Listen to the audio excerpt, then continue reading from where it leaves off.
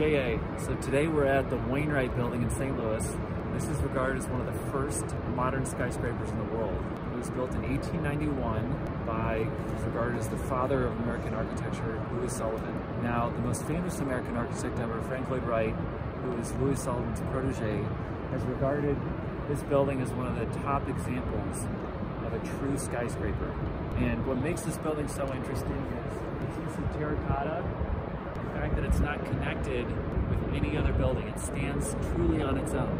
And this is one of the true gems of St. Louis.